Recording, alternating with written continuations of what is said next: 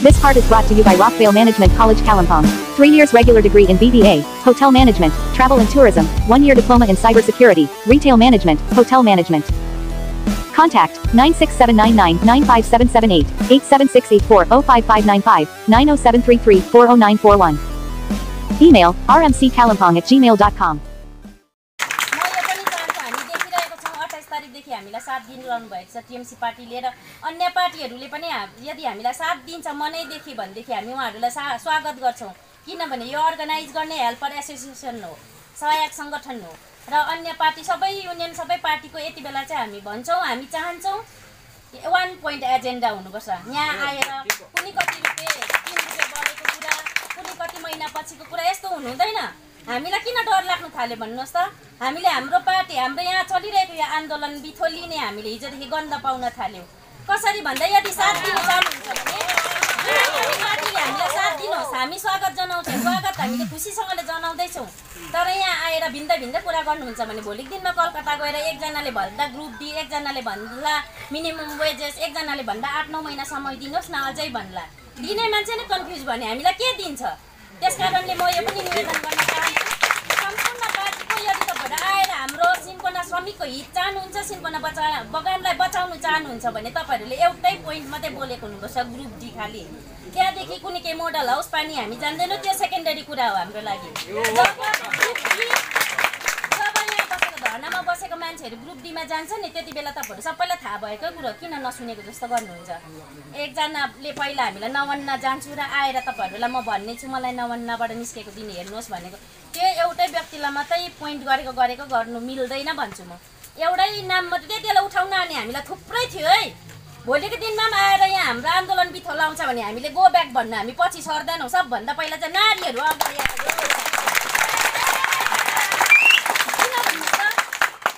6000 मा हामीलाई कति गाह्रो घरमा बुढाबुढी राति झगडा पर्नुपर्छ 6000 भोलि नानीको एडमिसन तिर्नुपर्छ भने हामीलाई रातभरि निन्द्रा लाग्दैन व्यवस्थापनको ठुलो चौकीमा बस्नेलाई त्यो थाहा छैन अचानकको पीर खुकुरीले जान्दैन 6000 ले कसरी घर चलाउँछ होला हामीले आयोगले सायद सरकारले गभर्नमेन्टले सरकारले जुन चाहिँ हामीलाई फ्री चामल आटा बाँडिरहेछ नि त्यो बाँडेन भने हामी भोकै हुन्छौं अघि दाजुले भन्दै थिए नि पक्का हो यो लाएको लुगा हामी किन्नु सक्दैनौं हो त्यस्तो अवस्था छ हाम्रो त्यति मात्र नभएर हामी जबसम्म अपग्रेड हुँदैनौं यहाँनिर बदली काम किन बन्द भएको तपाईहरुलाई थाहा छ त जान्दा जान्दैन कुनै के 3 रुपैयाँ त वर्षैपछि दिए गभर्नमेन्टले बढाइराख्दैछ कसले पनि ल्याएको भन्नु पर्दैन थाहा छ हामीलाई उहिले 60 सालको लेबर हैन हामी त्यति त हामी पनि जान्दछौं अफिसमा आएको एउटा नोटिफिकेसन हामी पढ्नु जान्दैन बुझ्दैनौ त्यति सा गएर छैन नि हामी त्यो वेजेसको 3 रुपैयाँ बढेको वेजेसले 1 किलो तेल पनि आउँदैन जमाना कहाँ पुगेको छ हामीलाई नभट्टाउँदा हुन्छ त्यस्तो कुराहरु गर्नुहुन्छ भने प्रत्येक पार्टी प्रत्येक युनियनले खुल्ला हृदयले साथ दिनुहोस् साँचो हृदयले साथ दिनुहोस् तर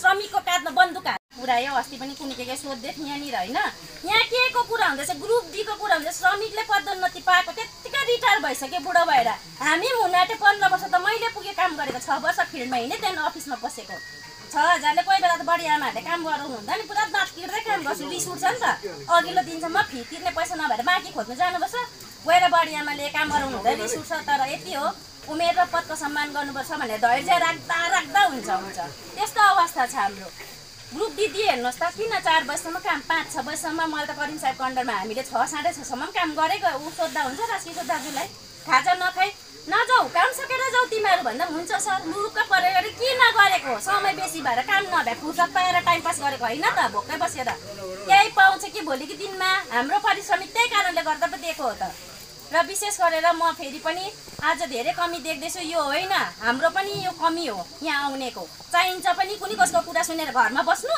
घरमा बसेर यहाँ नआउने हाम्रो डेलिगेटेड दाजुभाइहरुलाई म यहाँ निवेदन गर्न चाहन्छु आफ्नो लागि आउनु भएको कि कुनै कसको झण्डा बचाउन आउनु भएको भन्नुस् त त्यस्तो होइन नि जसले गर्दिन्छ उले त श्रेय पाउँछ नि र एउटा रिक्वेस्ट पनि गर्छु यहाँनिर आएर कुनै झण्डाको विभेद राखेर तपाईहरु माथिको त्यो इगो फाइट भएर कुनै के भएर हैन एक अर्काको यसले क्रेडिट लान्छ किन मान्छे तान्नेर हामीलाई चुट्टाउने काम चाहिँ नगर्नुस् ठीक हुँदैन म त सिधै भन्दिन्छु हाम्रो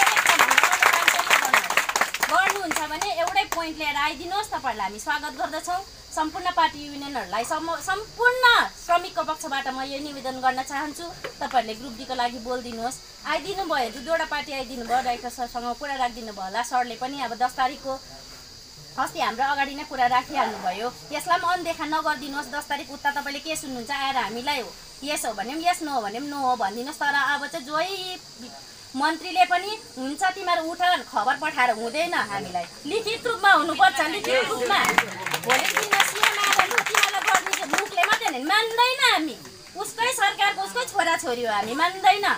किनभने चियाबारीतिर यत्रो घटना चाहिँ घट्दा यत्रो युनियन पार्टीहरू गएर यत्रो नेताहरू भयङ्कर भएर जाने, प्लान्टेसनको मान्छे यत्रो दिन बसिसक्यो, कोही पनि आउँदैन। किन भन्नुहोस् त? माया गर्दैन सिन्कोना प्लान्टेसनलाई? सिन्कोना प्लान्टेसनले केही दिएको छैन अहिलेसम्म। कतिजनाको घर चलिरहेको होला, ठुलो नेतृत्वहरूको पनि। सिधा भन्नु भने म पनि निवेदन गर्न चाहन्छु। हाम्रो राज्यसभा सांसद हाम्रो आदरणीय शान्ता म्याम अस्ति हामीले कुरा पनि गऱ्यौँ। उहाँको छट्टा छायामा हाम्रो सञ्जीव साथीले रिक्स लिएर हामीलाई त्यत्रोजनालाई तल लानुभयो। उहाँ पनि म चाहन्छु उहाँ पनि यहाँ आइदिएको हुनुपर्छ भन्छु। म यही निवेदन गर्छु।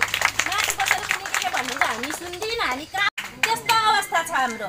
त्यति मात्र नभएर हामी जबसम्म अपग्रेड हुँदैनौँ, यहाँनिर बदली काम किन बन्द भएको तपाईँहरूलाई थाहा छ त? जान्दा जान्दैन कुनै के 3 रुपियाँ त वर्षपछि डिए गभर्मेन्टले बढाइराख्दैछ, कसले पनि ल्याएको भन्नु पर्दैन, थाहा छ हामीलाई। उहिले 60 सालको लेबर होइन हामी, त्यति त हामी पनि जान्दछौँ। अफिसमा गएर नोटिफिकेसन हामी पढ्नु जान्दैन, बुझ्दैनौँ, त्यति साल गएर छैन नि हामी। त्यो वेजेसको 3 रुपियाँ बढेको वेजेसले 1 किलो तेल पनि आउँदैन। जमाना कहाँ पुगेको छ? हामीलाई नभट्टाउँदा हुन्छ त्यस्तो कुराहरू। गर्नुहुन्छ भने प्रत्येक पार्टी प्रत्येक युनियनले खुल्ला हृदयले साथ दिनुहोस्, साँचो हृदयले साथ दिनुहोस्। तर श्रमिकको काँधमा बन्दुक राखेर कसले पनि नपड्काउनुहोस्, हामीलाई युज नगर्नुहोस्। पहिलादेखि युज गरिरहेको छ, अब भने भोट आउने बेला भयो नि त, सिएमले जिटी इलेक्सन भन्दैछ, त्यसको लागि चाहिँ हामीलाई युज गर्ने काम नगर्नुहोस्। श्रमिकको भोटले नेता बनेको छ, नेता पल्टेर फेरि श्रमिकै भएर यहाँ बस्नु नपरोस्। त्यो पावर श्रमिकमा पनि हुन्छ।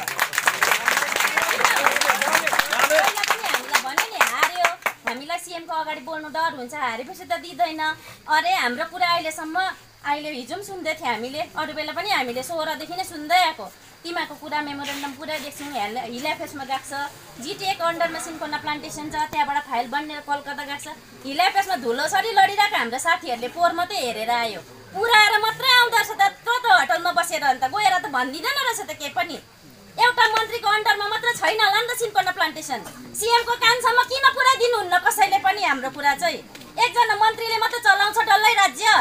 टिचरहरूको भयो त पर्मनेन्ट हारेर पनि, आशाको हेल्थ कर्मीहरूले पाए त 114 जनाले काम। सिन्कोना प्लान्टेसनलाई चाहिँ के ममता ब्यानर्जीले माया गर्दैन भन्नुहोस् त? पाहाडलाई माया गर्छु भनेर करोडौँ खनाउँदाखेरि हाम्रो त अलरेडी स्याङ्सन पोस्ट छ। के सिन्कोना प्लान्टेसनको हितमा चाहिँ छैन ल सीएम? अहिलेसम्म हाम्रो पुरै देख्छन्। हिलाफेसको टेबलमा धुलो सरिरहेको लडिरहेको टेबल त पोहोर हाम्रो टिएमसीको दाजुभाइहरूसँग गएर हाम्रै हेल्पर दाजुभाइहरूले अर्को टेबलमा पास गराएर पुऱ्याएर आयो। कतिसम्म चाहिँ ढाँटेको रहेछ हामीलाई। अहिलेसम्म चाहिँ कसले के गरेछ र त? हामीले प्रमाण पाइसक्यो। अब त हामीलाई नढाँट्दा हुन्छ भने हुन्छ भनौँ, सक्दैन भने सक्दिन भनेर बित्थाको आश्वासन चाहिँ हामीलाई नदेखाऊ। हामी आमाहरूलाई कति रिस उठ्छ भन्नुहोस् त? म तपाईँहरूलाई थप्पडी मारी माग्नु यो राम्रो बोल्छ भने माग्नु बोलेको होइन, यो सत्य कुरा हो। किनभनेदेखि यहाँ आएर बोल्नु पनि के जान्नु छ, बन्नी बोल्नु पर्दैन। चियाबारीको दाजुभाइहरू क्या उनीहरूले केही पाउनुको लागि कस्तो लडाइँ गर्छ, एक सबै बोल्छ त। किनभने सत्य कुरा बोल्नु त हो। यहाँ ढाँटेर के बोलेको छौँ हामीले? के चाहिँ हामीले के खाएको छौँ र हो? अफिस हेल्परले के खाएको हुन्छ? हामीले त केही पनि त्यो 6000 बाहेक केही पनि पाउँदैनौँ। हामीले सत्य कुरा बोल्नु मात्र चाहिँ किन डराउनु? यहाँ आएर बोल्नु बन्नी दामी भन्नु पर्दैन। कविता कथा भन्नु हामी साहित्यिक प्रोग्राममा आएको होइन, कुनै के गर्नु बन्नीमा आएको होइन। सत्य कुरा राख्नु केही पनि त्यो 6000 बाहेक केही पनि पाउँदैनौँ। हामीले सत्य कुरा बोल्नु मात्र चाहिँ किन डराउनु?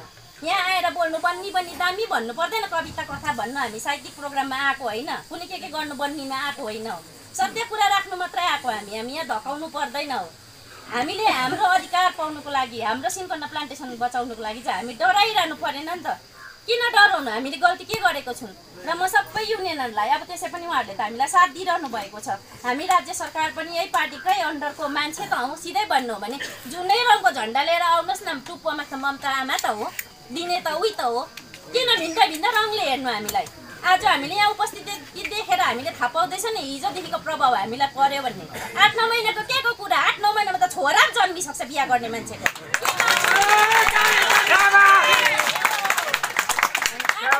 8-9 महिना उहाँ देख्नुहुँदैछ इमिटाइन अफिसको दाजु मसँगै काम गर्नुहुन्छ।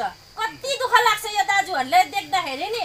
रिटायर हुन 14 महिना छ, बिकम गरेको उहिलेको ग्रेजुएट मान्छे कमर्स लिएर रिटायर हुन 14 महिना छ। यहाँ दुख्छ यहाँ हाम्रो अधिकार नपाउँदाखेरि त्यस्तो दाजुहरूलाई ढाँटी दिँदाखेरि अहिले फिल्डमा हेऱ्यो भने डेली रेटेडले चपरासीको भूमिका निभाइरहेको, दफादारको भूमिका निभाइरहेको ऊ नहुँदा रित्तै हुने बुझिरहेको छ र फेरि झुक्काउनै खोजिबस्छ। यहाँनिर हामी कुनै के माग्नु आएको होइन नि। ग्रुप डीमा दिनुहोस् त, त्यहाँ त आफै किनेर पनि बनाउँछौँ हो, घर पुग्छ। 6000 पो पुग्दैन हो त। ग्रुप डी हेर्नुहोस् न, स्वाभिमानसँग सानो भए पनि घर बनाउन सक्छौँ, त्यति हिम्मत छ हामीमा पनि। त्यो कारणले जुनै पनि पार्टी आउनुहुन्छ, जुनै पनि यो आउनुहुन्छ, युनियनहरू आउनुहुन्छ, हामी स्वागत गर्छौँ। तपाईँहरूको साथ हामीलाई चाहिन्छ पनि हो। यति मात्र होइन, तपाईँहरू पनि सिन्कोना प्लान्टेसनको छोराछोरी त हो। सिन्कोना बगानमा काम नगर्ने पनि, चाहे व्यवसाय होस् चाहे टिचर होस्, तपाईँ पनि जमिन त सिन्कोना प्लान्टेसनको जमिनमा बस्नु भएको छ नि त। तपाईँ यहाँसँग रिलेटेड छैन, मलाई वास्ता छैन भन्नुहुन्छ र साहेब सरकारसँग मिलेर हाम्रो आन्दोलन भङ्गाउनु, यसलाई तोड्नु चाहनुहुन्छ, तपाईँहरूले टुटाउनु चाहनुहुन्छ, हाम्रो एकतालाई टुटाउनु चाहनुहुन्छ भने तपाईँ पनि जमिन चाहिँ सिन्कोना प्लान्टेसनकै जमिनमा बस्नु भएको छ। तपाईँको छोराछोरी पनि सबै जेनेरेसनले पढ्छै भन्ने होइन, कोही त मरिन्जेल घोटाउँदा पनि नपढ्ने हुन्छ। तपाईँको जमिनको लागि पनि कोही त एकजना वर्कर चाहियो। पानी बनाइदेऊ न त, कमानमा काम गर्ने मान्छेको त पहिला सुन्छ, तपाईँको त पहिला सुन्दैन हो नि त। त्यो कारणले सिन्कोना प्लान्टेसन बचाउनु छ। सम्पूर्ण पार्टी, सम्पूर्ण युनियन, चाहे जुनै रङको होस्, हामीले भेद राखेको छैनौँ। हामीले यो टिएमसीको ब्यानर लगायो भने तपाईँहरूलाई हामीले भेद राखेको छैन। हामी गएको झुकेको भिन्दै रङको झन्डा को मान्छेको अगाडि चाहिँ शरण पर्यौँ न होला। हामी 2016 देखि अहिलेसम्म हिँडेको खर्च जोड्यो भने कति तलब पुरेको छ। कलकत्ता गएर ऋणी भएको यही साथीहरू छ, उनीहरूले माथि कहिले त्यसो थाहा पनि छैन, सोधेको पनि छैन हामीले। किन भन्दाखेरि चाहिँ सबैजनाको लागि हो नि त, डरले ऊ पर बस्छु। तपाईँहरूले ग्रुप डीको लागि बोलिदिनुहोस्।